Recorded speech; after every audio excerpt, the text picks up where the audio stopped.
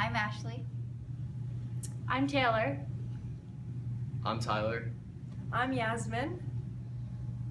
And we're here to convince you to take AP Chemistry.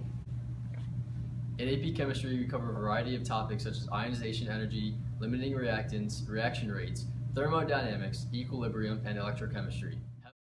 One of the neat experiments we did in AP Chemistry was a titration. In this titration, potassium permanganate is titrated with iron. As you can see, there is a distinct color change when the iron touches the potassium permanganate. This is a result of their differing levels of acidity. One of my favorite labs was when we tested systems at equilibrium in order to make the colors of the rainbow. The prettiest color was blue, which was made with bromothymol blue, water, and hydrochloric acid.